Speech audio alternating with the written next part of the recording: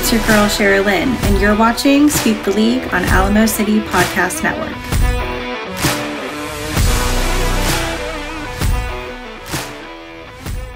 Hey, this is George Iceman Gervin, and you're listening to Sweep the League.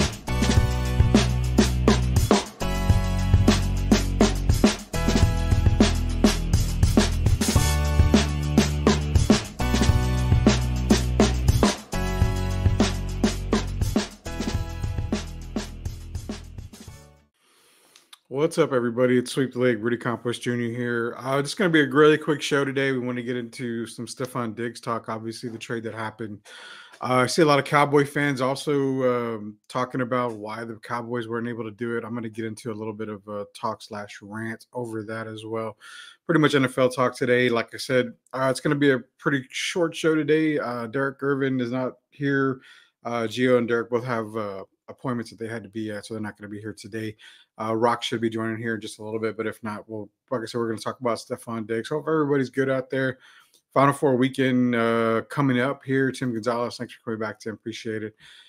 You got your Final Four team set. The women's bracket, obviously the Iowa LSU game, that was another classic. Loved the game. Caitlin Clark's just a baddie in herself, man. Enter the transfer portal. Actually, there probably is some news coming about that, Tim. So just be tuned into that. There might be something with the transfer portal here pretty soon with myself. Let me get into Stefon Diggs trade here. So, the Diggs trade in itself, it happened this morning, earlier today.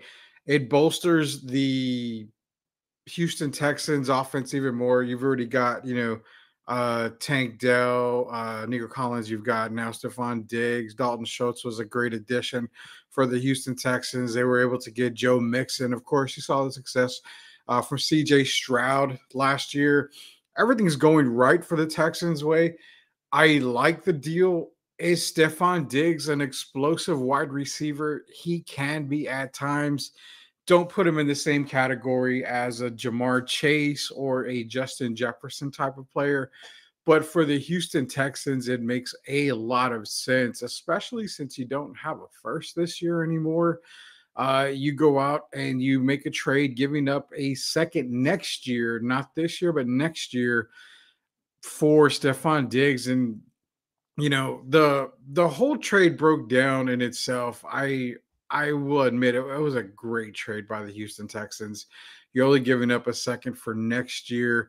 But I believe in return, they were also getting a 2024 sixth-round pick too. So they were able to get a pick in return for that, Stefon Diggs, to go along with the pick. But most importantly is they still keep their picks in this year's draft for like the second round. But what I like about the Diggs trade is that it fills a really big need for the Houston Texans, which was an explosive wide receiver. We got the Rock joining here now again. Hey, Rock, what's going on, man? What's up, man? How are you?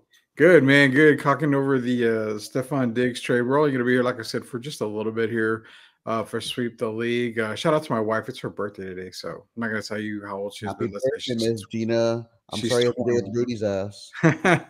Yeah, she has to deal with my ass. I'm taking her out to eat tonight, so we got a dinner here in a little bit. But the thing with the Texans, man, it's a deal that puts them up into the upper echelon to compete in the AFC. Defense was already there. The offense has been bolstered by the Mixon and now the Diggs deal. It's a sexy move, sexy transaction. But like I was telling everybody, Rock, he's not a Justin Jefferson. He's not a Jamar Chase. He's not an explosive wide receiver. Is he CeeDee Lamb? I think CeeDee's a little bit better than Stefon Diggs. But he's just a receiver that makes sense for the Houston Texans when it comes to Stefon Diggs joining the Texans. No doubt. I mean, he's a big name, notable name, and his stats speak for himself. His career is. But the big thing I saw with this trade, other than obviously the Texans are going all in, with the CJ Stroud still on a rookie contract, getting those pieces around him. But the big thing takeaway is you don't know how Stefon Diggs is going to look. Transitioning to Houston, is he going to be mad that maybe he's not getting all the targets sucked up to him as that number one guy? You still have a Nico Collins over there, John Mechie, Tank Dell, Dalton Schultz. There's plenty of weapons, and he's going to get massive looks. But the thing is Stephon Diggs going to be okay not being that number one guy? I mean, by his name, would you say he's number one? Yeah, but if you look at Tank Dell last year, he was electric. So you're gonna see how he's going to transition. It's a good pickup. I love the pickup, man. I mean, I wish the Cowboys not necessarily traded for him, but did something as got a big name such as that. Kind of went all in. But I mean, who knows? It's going to be weird transitioning. I mean, he had some problems in Buffalo. Does he have problems in Houston? We'll have to see. Yeah, I mean, it's an all-in move, obviously, by the Texans. It's a great move by the Texans. I don't think he's going to give them any problems. D'Amico Ryans is probably a no-nonsense type of guy, but I like the offensive coordinator there, Bobby Slowick. I mean, he's going to get the most out of all three receivers. And let's not forget, when you've got CJ needing help in the running game, they did add Joe Mixon, very, very explosive back. I see the Texans probably needing to bolster that offensive line a little bit more. That's just in my opinion. Every other box that needs to be check marked on the offensive side for the Texans has been checked. And let's not forget, I mean, this is a team that wasn't expected to go into the playoffs last year, was expected to still have a ho-hum type year. They came out explosive. They continue to be explosive throughout the entire season with CJ Stroud. This year, you're starting to have Texan fans talk about it's Super Bowl or bust type of year because that's how high these expectations are. I still say pump the brakes a little bit. You've got to give this team a little bit of time to gel. Can they gel in the season? Yes, they can. You saw it last year. They just came out of nowhere. They've added the pieces they need. The defense still needs to get just a tad bit of a polish. The offensive line still needs to be polished, but if you're asking me who the best team in Texas, it resides in Houston easily, man. No doubt. I mean, I'm a Cowboys fan, diehard Rudy, you know that, but the Texans look way better than Cowboys on paper right now. They do, man. And, I see a lot of Cowboy fans talking, and he was in a group chat that I'm in, a couple of them, they're talking, well, Cowboys could have easily had Diggs. They could have given up a second-round pick. They could have done this. I mean, Diggs went for nothing, and we're just sitting there doing nothing. Rock, you know me, I don't defend Jerry Jones a whole lot. I'm not a huge Jerry fan. I'm not a Cowboy fan by all means, but I'm having to understand and see where Jerry's coming from because you didn't pay Dak Prescott this season. He's going to come up for a new contract after the end of this season.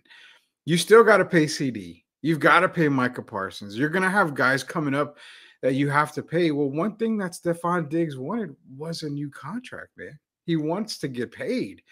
So as Cowboy fans need to understand, there's just not enough money to go around to pay all these guys. So if you're going to lock up CeeDee Lamb and then you go and lock up Stephon Diggs, there may not be much money for Micah. There may not be much money for Dak Prescott. That's why Cowboys have to stand put and not make these big trades or these big roster moves because, brother, you still got to pay your own players, man. And you got three, well, I'm going to say two of the best in CeeDee Lamb and Micah Parsons that are already due. I think in 2025, both guys are due for a contract. I think Parsons is 2026, CeeDee's in 2025. So these guys got to get paid pretty quick. But you got to also pay Dak if you're going to pay him at the end of the season. There's just not enough money to go around, man.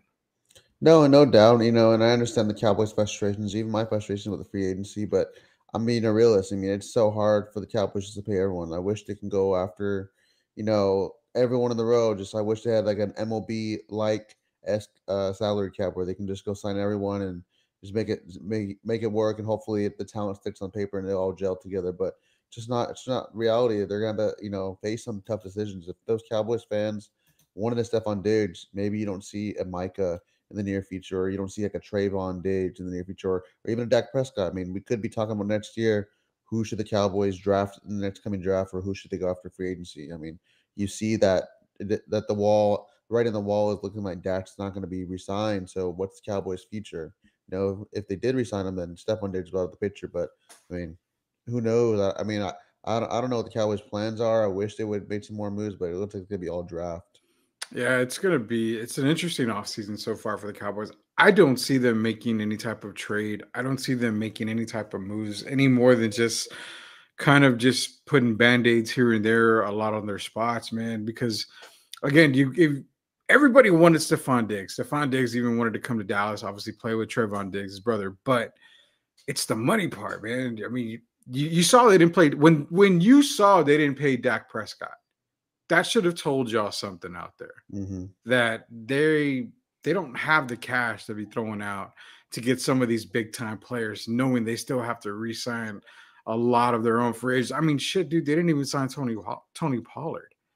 I mean, that leaves their running back, pretty scarce, that whole position. So it's going to be interesting to see what goes up in Valley Ranch. I mean, do you foresee the Cowboys doing anything more in the offseason, or is it going to be strictly through the draft? No, I think it's going to be strictly through the draft. I mean, you can kind of just tell. I mean, maybe you'll see the Cowboys go after another one of those journeyman guys, or a guy who has ties to Zimmer, or Mike McCarthy itself. Maybe them taking a chance on a guy who used to be a former high pick. It's always the same Cowboys, tell. I mean, I was surprised they got Eric Hendricks and convinced them to come here instead of San Francisco. I mean, it was a real surprise, but I mean, I like the move, but they still need to make some moves more on the defensive side. Offensive side, you still got to find that number 3 guy. I mean, Jalen Tolbert showed flashes last year, but I mean, is he ready to make that jump? And, are we really going to rely on Brandon Cooks as the number 2 now with Gallup out? So, I mean, it's just going to be a lot of talks of what's going to be happening. I'm just hoping there's some at least, big improvements in the draft. I'm one for them trading back to get more capital to fill holes in their team, but who knows, man? I mean, I'm just a fan here. You're just a fan. That's what a lot of people end up saying. You're right about the whole situation in Dallas. I mean, you're not Tim Gonzalez, but Dak's not going to take a pay cut. 100% no. Dak's not going to take a pay cut. So you're probably going to have to end up moving on from Dak. If he doesn't take a pay cut, you're probably going to end up seeing Trey Lance next year as a Cowboy starter. The whole CeeDee Lamb. I mean, who's the most important free agent coming up for you? Is it Dak, CeeDee, or Micah? I mean, if you had to pay one guy, who would it be? Micah. I think so. I mean, it's gonna be Micah, no doubt. It's no shot at Dak, no shot at CeeDee, but it's gonna be Micah. I mean, you have a generational talent with Micah Parsons. I mean, CeeDee, unbelievable player, unbelievable talent. Nothing against them, but I mean, it's always nice to have a top receiver. But when you have a guy like Micah Parsons who you can line up on any position in the ball, who can just create havoc on the defense, he was being talked about as the best defensive player next to Aaron Donald. Now, I mean, Aaron Donald's gone. I mean, is he the best defensive player now in the league? I mean, it's up for debate, but I mean, it's going to have to be Micah, no doubt. Yeah, and Tim says CeeDee Lamb. Now, me personally, I think they're going to be able to re-sign both Lamb and Micah. I think if there's one odd man out, it's going to be Dak. Dak's probably going to be the odd man out unless he just takes a pay cut. But I think they'll be able to sign both CeeDee and Micah. If it's only one, golly, man. Receivers have actually started to make a case in the NFL draft. So I think if I had to let one go, sadly, it would probably be CeeDee Lamb, because I think you can find another playmaker through the draft. Of course, you don't want to lose an explosive player like him on that side of the ball. But, I mean, if you only got one player to re-sign, I think Micah is the way to go. You can bolster, the offensive side through the draft. But yeah, I think and ultimately I think they both get paid. I mean, there's no doubt about that. I think if you have to maybe move on from, maybe a Brandon Cooks at the end of the year, you can maybe end up doing that. But there's going to be, I fully expect Trevon Diggs to maybe have to rework his deal to free up some of the cash. 5 years, $97 million, I think is what he got. So I think we're going to have to rework some of that deal. Maybe even Terrence Steele might have to actually give a little bit of money back. I think his was 5 years, 82.5. So it's going to be interesting, man. They're going to have to do a lot of their damage through the draft. It's Rockets, Rudy Campos at Sweep the League here on the Alamo City Podcast Network, talking Dallas Cowboys, Houston Texans. Obviously, Houston had a very big day. Dallas fans going crazy, saying we could have had Stephon Diggs, but it's on the cards, man. Jerry's not going to go out there, get a guy and not pay him. He's going to have to pay him too. So definitely not enough money in Dallas to go around for everybody. Do the draft. I mean, there's so many holes to fill for this Cowboys team. There's too many holes to fill, man. I mean, it's almost to the point where do you just, like you said, you want to keep that first round pick, but you also want to try to get more draft capital going in. Do you take that first round, draft somebody? Do you try to move a player to get a few more picks in this draft? I mean, what do you think the Cowboys thinking of now? Because everybody around the league is getting better, where the Cowboys are not. No, I mean I think the Cowboys are gonna odds are they're gonna move a little bit more down in the first round. I mean, you could see one of those, better teams, moving up to take a player that they may like. I've seen a lot of mocks where, a Kansas City Chiefs team or like a Bills team kind of moves up to take a receiver. I mean, now look, Bills need a receiver now. Who knows if they move up, they go after an AD Mitchell, maybe a Brian Thomas that they like, or an Xavier Worthy in those spots that I've seen them being mocked. I see that Tim Gonzalez asked, should Dallas go after a running back? Yes, they should. There's just We'll nobody worth a first round pick. Oh yeah, no, Nobody's that's what I that. was going to read. No one worth a first round pick, but I'm hoping they go after someone maybe in the second or third.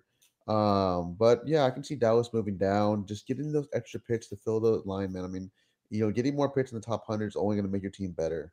Mhm. I just feel like it would be beneficial for Dallas. But then again, if they stayed put and went O line, I mean, I wouldn't fault them if they went receiver. I mean, I know they it's a need for them, but I mean, I'm more of the O line type of guy, or they go after a defensive player. Like I've seen a lot of mocks go after them getting Chop Robinson out of Penn State because they love and there's ooze when anyone's super uber athletic and has those physical traits like that.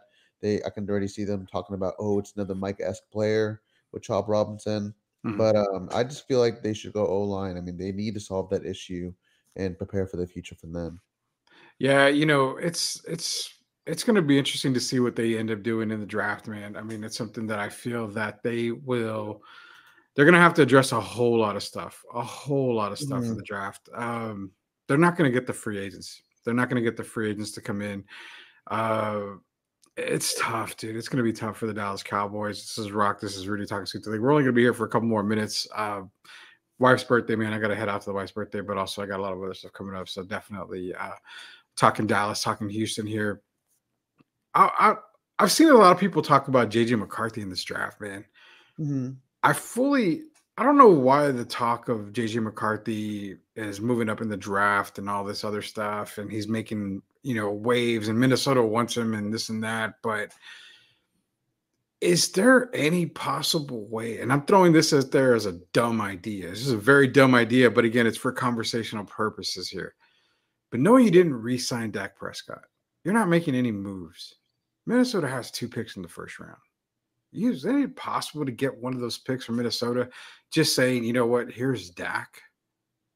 I mean, it's kind of one of those, and he's not Herschel Walker, but it's kind of one of those deals where you trade away the farm, being Dak Prescott, knowing you have stuff already there, and CeeDee Lamb or whatever, and just go into this season with no expectation and Mhm. just prepare for the future. I mean, there's a lot of teams that want a quarterback, but Mhm.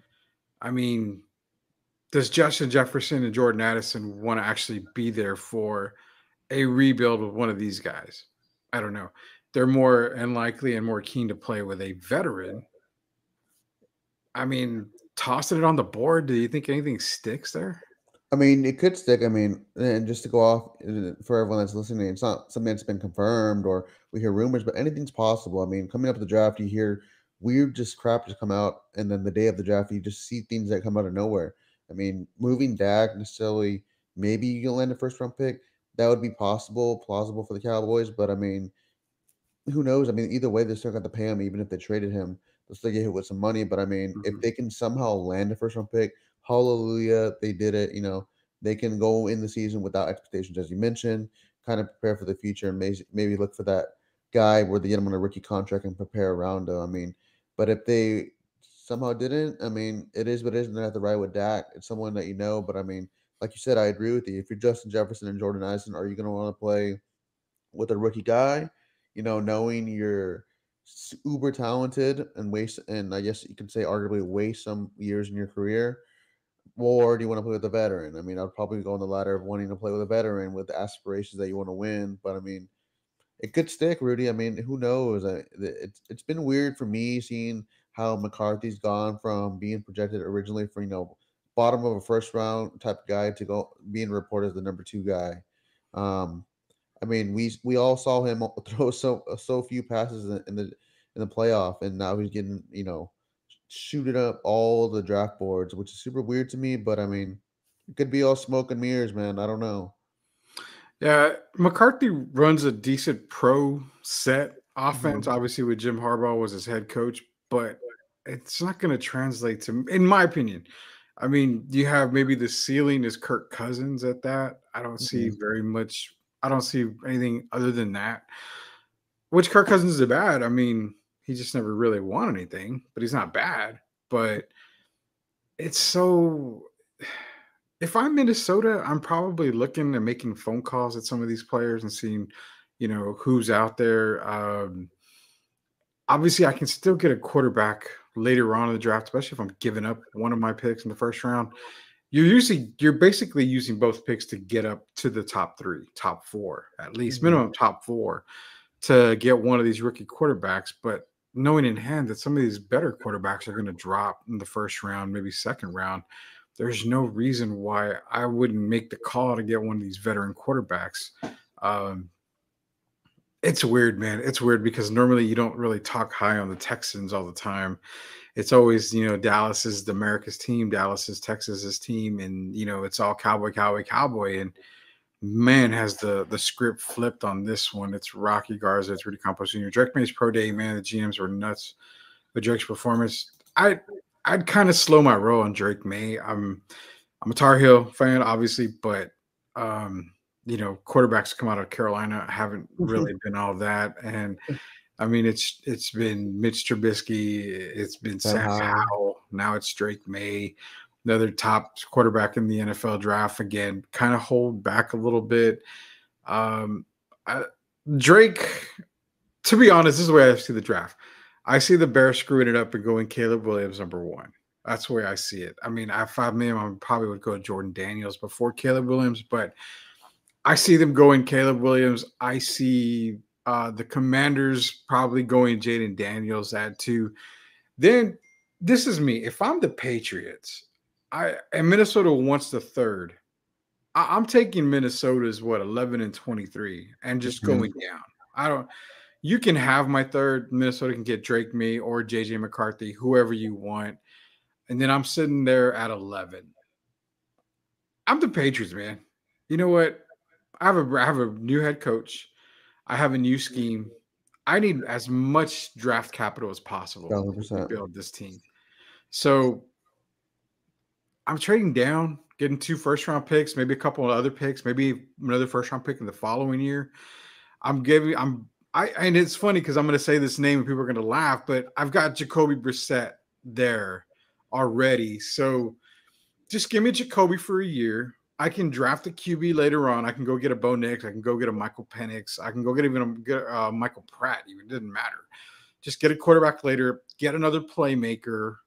By then, you have that low in the draft. You can go get a Malachi Corley later, something like that.